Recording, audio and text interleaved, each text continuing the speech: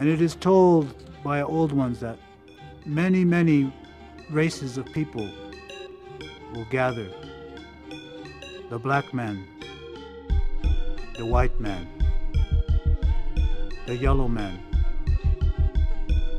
They will all come.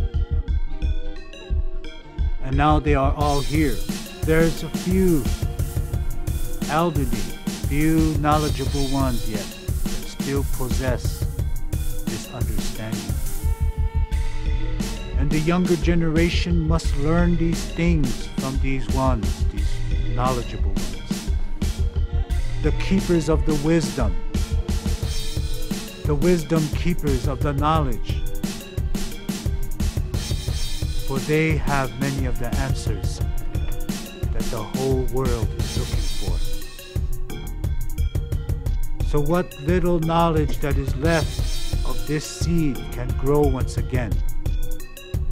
If you look around to all the birds, the winged ones, the four-leggeds, all the different relatives here on this earth, they are still singing the same song that they sung thousands of years ago. And it is only the two-legged now who has wandered off the sacred path and is abusing the sacredness in this world. The Great Spirit gave him the gift of taking care of other things.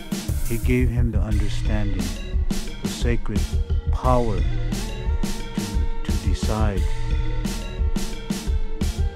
So the two-legged has to get back on the red road again. They must teach their children these things. They must bring this awareness to the world so that we can once again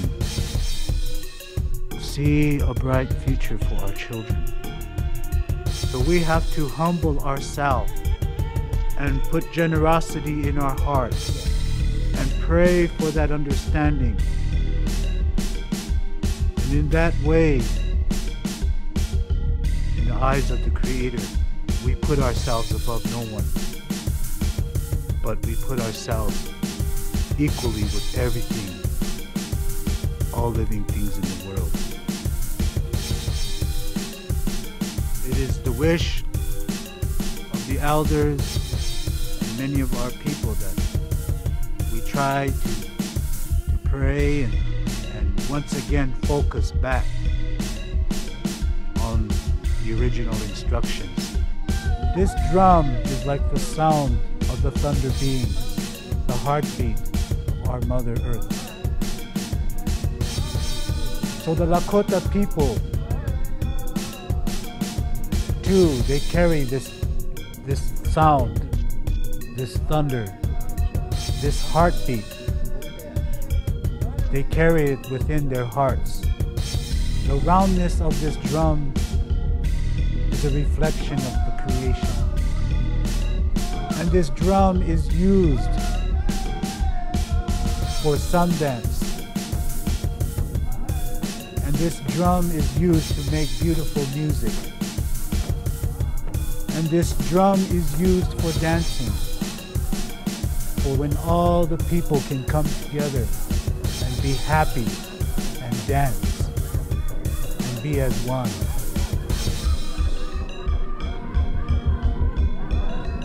So this is what comes from the drum, the happiness, the wholeness, and the heart of our nation.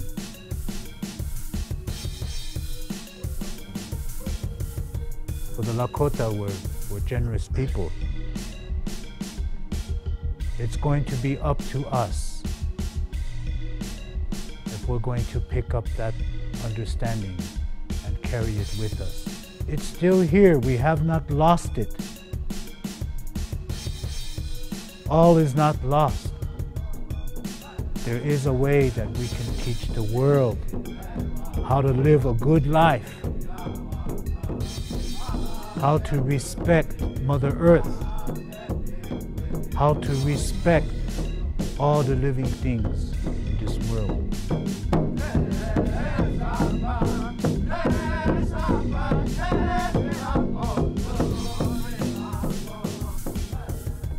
A what it really is to mean to Sundance. It's not to put yourself above anyone, but to put yourself equal with an ant. For that's how small we are in the eyes of the Creator. So we have to humble ourselves and put generosity in our hearts and pray for that understanding that we humble ourselves just like a little ant. And in that way, in the eyes of the Creator, we put ourselves above no one, but we put ourselves equally with everything, all living things in the world. That through this message that we want to share, the future generations can carry on these sacred things. What is a dream and a vision and a prayer of mine, that through these few words and with what little knowledge that I have, that I can send out this voice, that there might come a day and a generation again that will pick up these ancient and beautiful ways and carry them. That there might be those out there that might see and hear my words and be able to understand that we are all just human beings.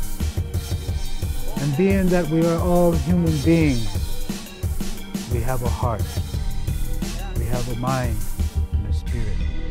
Gifts that were given to us by the Great Spirit so that we would be able to grow and live good lives.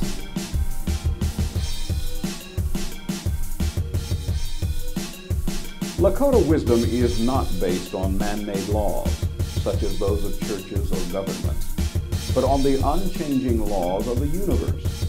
Truth cannot be conveniently altered according to need, circumstance, or changing times. Fundamental natural laws exist above and beyond the individual or organization that tries to change them. Our challenge is to realize and understand the relationship we have to these laws. Leroy Curley explains how the Lakota view natural laws, where all is connected, and how injuring or denying any one part inevitably affects the whole. Man-made laws, such as the concept of money and religious beliefs, are too open to interpretation and change, creating endless prejudices. Witness the Trail of Tears, broken Indian treaties, territorial rape, and the ethnic cleansing of Native Americans to this day. Lakota derive meaning for who they are and their existence through their connection with the land. For them, the Black Hills of South Dakota is one of their most sacred places. Beginning with the white settlers and culminating in the U.S. government requisitions, their land has gradually been taken away from them. Until we can restore unity to the circle by our own right action, not by action others have determined, the circle cannot be whole. And until one discovers and follows truth as established by the Great Spirit, the way of the Red Road will be impossible. Hoa kantanga kungashila. Kungashila yotno akam. Hoa jampe dulutan yupiake. Nahe umopila pelo. Nalakot dia wogalako nalakola chekia moto dokashnyam. Ake wichoni washteste wankot. Hoa na watching you charge. Ona ko wichoi charun kompo hele waka. The native walks, the rural past, the urban paths, and the roads between, to test the dangerous drives that play and pulse like roller coaster drops and tilt-a-whirl spins, careening around the zip zone moods on former farm and country lanes, recording and mapping, hoping for a four-leaf intersection, hurling him straight, where someday he may grasp control at the steering wheel and softly twist a precise mixture of emotions for the tender fuel system of his soul. Thank you very much. Being that we are all human beings, we have a heart, we have a mind and a spirit. Gifts that were given to us by the Great Spirit, so that we would be able to grow and live good lives. Mitakuye Oyasin done. The most important, that is the only thing I want to tell the world, this area. Maybe it will go to people's ear, generation, young generation. That's all I care today. I'm in fear of this great mountain. Long time we're told by the old people, sacred, how sacred it is. You see, when we have ceremony, prayer, the eagle were coming and the circle above. And now that no eagle, see that, because we're doing something maybe wrong. I don't know, I cannot say it, but it's for the young ones to know and someone to see. Yes, I'm done. I'm finished. And long ago, Crazy Horse said that there would come a time of great suffering, beyond suffering, and that the Red Nation will rise again. And in that day, in that time, he said the earth would be made beautiful once again. And he said, in that day, I see those among the Lakota who will carry the light of the world. And he said, in that day, in that time, the whole world will come and ask for this wisdom.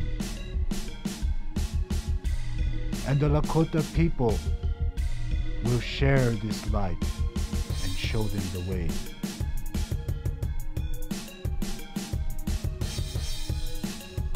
So I'm going now to pass this sacred feather on to the coming generation, so that they too will carry